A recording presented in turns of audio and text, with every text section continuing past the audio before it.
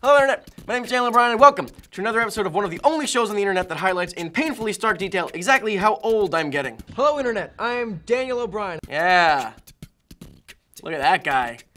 Still believing the world belongs to him. Spoilers, jerk. Nah. Hey, speaking of seeing two versions of the same thing and one of them is clearly worse, today's episode explores... Look, I respect and understand that no one just creates a masterpiece from scratch. I understand the concept of rough drafts and that Moby Dick, despite all its perfection now, was likely once upon a time... maybe a book about, like, how whales are shit and the ocean's stupid?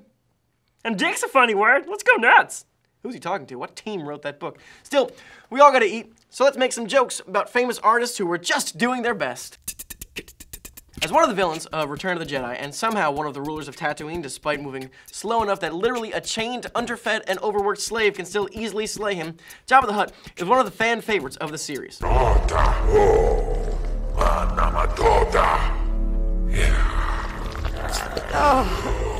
One of the things that did make Jabba impressive, especially in the Ridge Tridge, was his imperviousness to Jedi mind tricks, which suggests that he possesses strong mental faculties, or that he's a Toydarian. This implies that regardless of how sluggish and tongue-slippy and no-leg-having he looks, he is to be feared because of his superior brain. However, if they went with the original design, he would not have been a badass slug gangster. He would have been this. Look, Jabba, next time you want to talk to me, come see me yourself. Don't send one of these twerps. Han, understand. I just can't afford to make exceptions. Look at how Han just walks all over him. It's not just that he looks like a man of the Night's Watch who presumably had to take the black for... ham thievery-related crimes? Is that this guy wouldn't have any of the mental prowess attributed to the slug that could go toe-to-toe with the most powerful living Jedi, thereby negating the only thing that was actually intimidating about Jabba, and replacing him with Irish Dom DeLuise?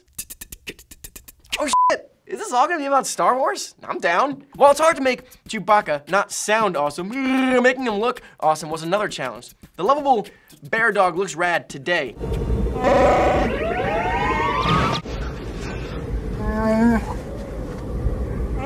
But during the concept phase, he was a hairy elf swamp lizard thing. Why are you making that face, guy? His pants and weapons seemed to change with time, like a bunch of execs couldn't decide, like, no, he needs 2 pistols and a loincloth. No, give him a big rifle type thing and stylish yet rugged short shorts. No, 1 gun and just like a pouch for his nutsack. Lucas ultimately decided on a crossbow and no pants, which seems like a logical compromise. The Alien franchise is known for filling the pants of most people who watch, in no small part due to the actual alien, the xenomorph.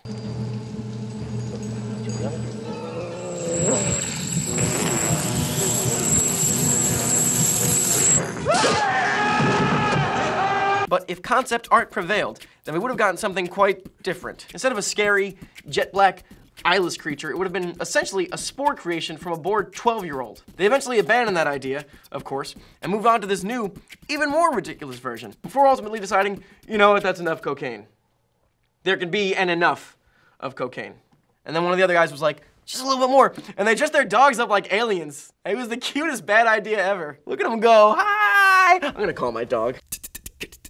The Xenomorph's arch space rivals also have a history of looking like bizarro versions of themselves. We have the dreadlocked Super Hunter versions.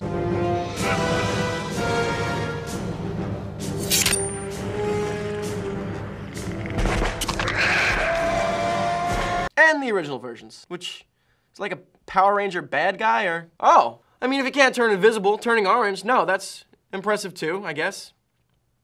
I mean, I can't do that. Never mind, looks dumb as shit.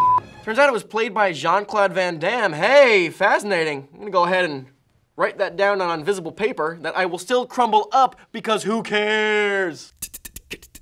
You might not know the name Tote from memory, but you do know him as the needlessly evil Mr. Face Melty Nazi who looks like a third-rate Himmler. Good evening, Fräulein. The bar is closed.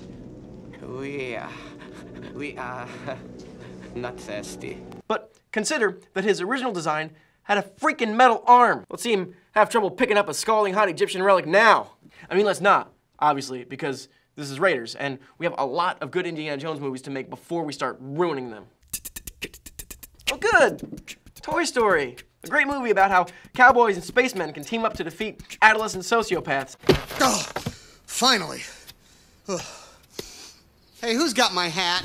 Look, I'm Woody. Howdy, howdy, howdy. How could this have possibly been any different? Hi, pal, what you doing? I'm Tempest from Mars. Yeah, what's his butt? Say, you weren't thinking of flying, were you? Well, You know Andy loves toys that can fly. really? Well then, to infinity and beyond. You know, Andy loves toys that he can find. Hey, new nightmares on the way? Yeah, I'm gonna be stocked up, not sleeping for a while, because I saw a thing in the daytime that is far scarier than anything I could conceive of, so just take some time off. Travel, I don't know. I won't be sleeping for a while. Yeah, yes, yours and Satan as well, I guess. Ow! That's all this time. Join us next week when our topic will be Jean-Claude Van Damme played the original Oh! Shit, I forgot to crumble it up. Bye. I'm gonna call my dog. I'm gonna call him right now. Jackson! Do not answer the phone. I answer the phone in the house. Yeah. Yes. I'm literally filming something right now. Okay. Oh, yeah, no, that squirrel. No, he can't be there. This is a world of men and dogs, not squirrels. Yeah, keep barking. Yes, yes, yes, I really have to go. Yours and Satan. Thank you. Roll sound. Roll cameras. And action.